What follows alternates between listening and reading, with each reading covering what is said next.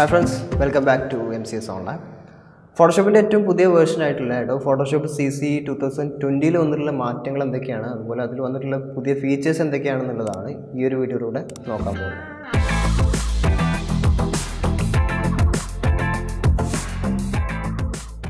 ആദ്യമായിട്ട് വരുന്നത് ഇതിന്റെ ഐക്കണിൽ വന്നിട്ടുള്ള ഒരു ചേഞ്ച് ആണ്. മുമ്പത്തെ വേർഷനിൽ ഉണ്ടായിരുന്ന റെക്ടാംഗിൾ ഷേപ്പിലായിരുന്നു ഇതിന്റെ ഐക്കൺ ഉണ്ടായിരുന്നത്. എന്നാൽ പുതിയ വേർഷനിലേക്ക് വരുന്ന സമയത്ത് ഒരു റൗണ്ടഡ് കോർണർ ഷേപ്പിലുള്ള ഐക്കൺ ആണ്.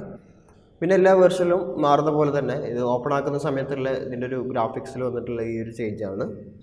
സോഫ്റ്റ്വെയർ ഓപ്പൺ ആയി കഴിഞ്ഞിട്ടുണ്ടെങ്കിൽ ഇതിൻ്റെ യൂസർ ഇൻ്റർഫേസിൽ കാര്യമായിട്ടുള്ള മാറ്റങ്ങളൊന്നുമില്ല. എന്നാലും ഇതിൽ ന്യൂ ഡോക്യുമെൻ്റ് എടുക്കുന്ന സമയത്ത് കുറച്ചും കൂടി ഒന്ന് ഫാസ്റ്റ് ആയിട്ടുണ്ട്. അതായത് ഫയലിൽ ഞാൻ ന്യൂ കൊടുത്തു അല്ലെങ്കിൽ കീബോർഡിൽ Ctrl+N പ്രസ് ചെയ്യുകയാണെങ്കിൽ ഈ ഒരു വിൻഡോ കുറച്ചും കൂടി ഫാസ്റ്റ് ആയിട്ടാണ് വരുന്നത്. മുമ്പത്തെ വേർഷനിൽ ചെറിയൊരു ഡിലേ ഉണ്ടായിരുന്നു, എന്നാൽ അത് ക്ലിയർ ചെയ്തിട്ടുണ്ട്. പുതിയ 2020 ഇത് കുറച്ചും കൂടി ഫാസ്റ്റ് ആയിട്ടാണ് വരുന്നത്. Ctrl+N പ്രസ് ചെയ്യുന്ന സമയത്ത് ഇത് പെട്ടെന്ന് തന്നെ ഇവിടെ സ്ക്രീനിൽ വരുന്നുണ്ട്.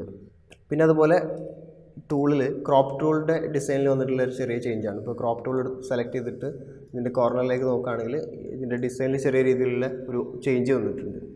പിന്നെ ഇനി പുതിയതായിട്ട് വന്നൊരു ഫീച്ചർ എന്ന് പറഞ്ഞാൽ സേവ് ചെയ്യുന്ന സമയത്ത് ഫയലിൽ സേവ് കൊടുക്കുന്ന സമയത്ത് രണ്ട് ഓപ്ഷനാണുള്ളത്. മുമ്പ് നമുക്ക് കമ്പ്യൂട്ടറിൽ മാത്രം സേവ് ചെയ്യാനുള്ള ഓപ്ഷനാണ് ഉണ്ടായിരുന്നത്. ഇപ്പോൾ സേവ് ടു ക്ലൗഡ് ഡോക്യുമെൻ്റ് അതുപോലെ സേവ് ഓൺ യുവർ കമ്പ്യൂട്ടർ എന്ന് പറഞ്ഞിട്ട് രണ്ട് ഓപ്ഷനായിട്ട് കാണാം. സേവ് ഓൺ യുവർ കമ്പ്യൂട്ടർ എന്ന് പറഞ്ഞാൽ നമ്മൾ സാധാരണ ആദ്യം സേവ് ചെയ്ത പോലെ നമുക്ക് ഫയലുകൾ നമ്മളെ കമ്പ്യൂട്ടറിലേക്ക് സേവ് ചെയ്യാനുള്ളൊരു ഓപ്ഷനാണ്. പിന്നെ അതുപോലെ സേവ് ടു ക്ലൗഡ് ഡോക്യുമെൻ്റ് എന്ന് പറഞ്ഞാൽ അഡോബിൻ്റെ ക്ലൗഡ് സെർവറിലേക്ക് നമുക്ക് നമ്മളെ ഫയലുകൾ സേവ് ചെയ്യാൻ പറ്റും. ഇങ്ങനെ സേവ് ചെയ്തിട്ടുണ്ടെങ്കിൽ നമുക്ക് ഏതൊരു കമ്പ്യൂട്ടറിലും അഡോബിൻ്റെ ID വെച്ചിട്ട് സൈൻ ഇൻ ചെയ്തിട്ടുണ്ടെങ്കിൽ ഈ ഫയൽ നമുക്ക് എവിടെ വേണമെങ്കിലും ഓപ്പൺ ചെയ്യാൻ പറ്റും എന്നുള്ളതാണ് അതിൻ്റെ ഒരു പ്രത്യേകത. പിന്നെ പുതിയതായിട്ട് വന്നിട്ടുള്ള ടൂളാണ് ഒബ്ജക്റ്റ് സെലക്ഷൻ ടൂൾ. നല്ലൊരു ടൂളാണ്. ഈ ടൂൾ വെച്ചിട്ട് നമുക്ക് ഒബ്ജക്റ്റിനെ സെലക്ട് ചെയ്യാൻ പറ്റും. ഇപ്പോൾ ഈ ഒരു ഇമേജിലുള്ള ഈ ഒരു ഒബ്ജക്റ്റ് സെലക്ട് ചെയ്യണമെങ്കിൽ ജസ്റ്റ് ഇതുപോലെ ഒന്ന് ഡ്രാഗ് ചെയ്ത് കഴിഞ്ഞിട്ടുണ്ടെങ്കിൽ വളരെ പെട്ടെന്ന് തന്നെ ആ ഒരു ഒബ്ജക്റ്റ് കറക്റ്റായിട്ട് സെലക്ട് ആയിട്ടുണ്ട്. ഓക്കെ, ഇത് രണ്ട് രൂപത്തിൽ നമുക്ക് ചെയ്യാൻ പറ്റും. ഒന്നെങ്കിൽ റെക്റ്റാങ്കിൾ ഷേപ്പിൽ ചെയ്യാം, അതല്ലെങ്കിൽ ലാസോ എന്നുള്ളത് ടൂൾ സെലക്ട് ചെയ്തിട്ട് നമുക്ക് ഇതുപോലെ സെലക്ഷൻ ആവശ്യമുള്ള ഭാഗം ഇതുപോലെ വരച്ചു കൊടുക്കുകയും ചെയ്യാം.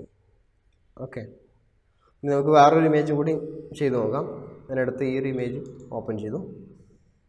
അപ്പോൾ ഇതിൽ ഈ ഒരു ഒബ്ജക്റ്റ് മാത്രം എനിക്ക് സെലക്ട് ചെയ്യണം. ഒന്നെങ്കിൽ ഞാൻ ലാസോ വെച്ചിട്ട് സെലക്ട് ചെയ്യാം, അതല്ലെങ്കിൽ ഇവിടെയുള്ള റെക്റ്റാങ്കിൾ വെച്ചിട്ട് ഇതുപോലെ നമുക്ക് ഒബ്ജക്റ്റിനെ ഏകദേശം കവർ ചെയ്യുന്ന രൂപത്തിലൊന്ന് ഒരു സെലക്ഷൻ വരച്ചു കൊടുക്കുക. അപ്പോൾ അത് ഓട്ടോമാറ്റിക്കായിട്ട് തന്നെ ആ ഒരു ഒബ്ജക്റ്റ് മാത്രം സെലക്ട് ആയിട്ടുണ്ട്.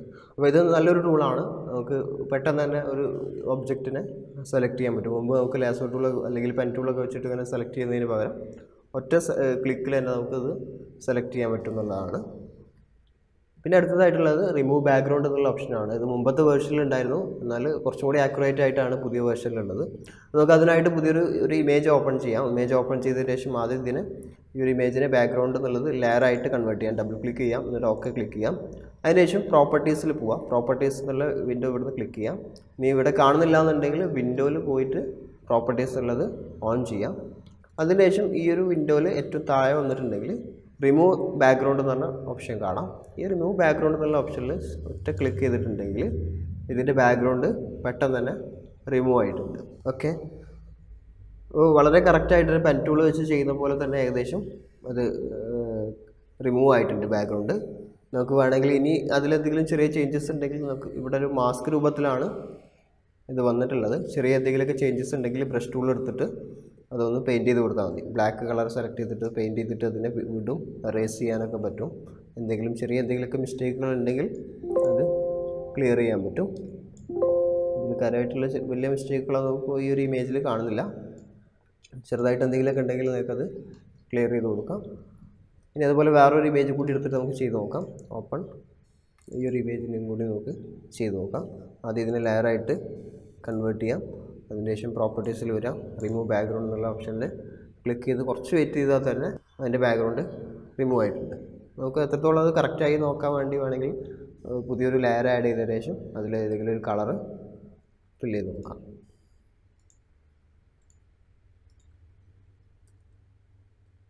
ഓക്കെ,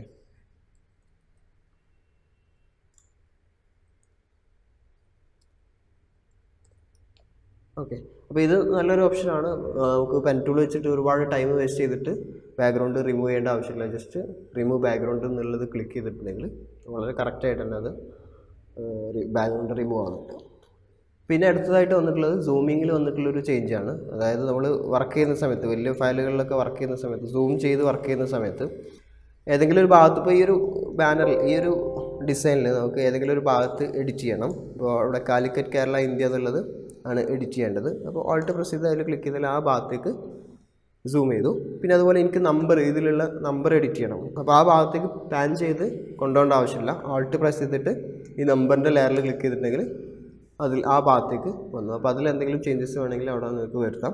വീണ്ടും തിരിച്ച് മുമ്പത്തെ ഭാഗത്തേക്ക് തന്നെ പോകണമെങ്കിൽ ഓൾട്ട് പ്രസ് ചെയ്തിട്ട് അതിൽ ക്ലിക്ക് ചെയ്താൽ അവിടേക്ക് തന്നെ സൂമിങ്. അപ്പോൾ നല്ലൊരു ഓപ്ഷനാണ്. നമുക്ക് വലിയ ബാനറുകളൊക്കെ ഡിസൈൻ ചെയ്യുന്ന സമയത്ത് ഓരോ ഭാഗത്തേക്ക് പാൻ ചെയ്ത് ഇങ്ങനെ പോകേണ്ട ആവശ്യമില്ല.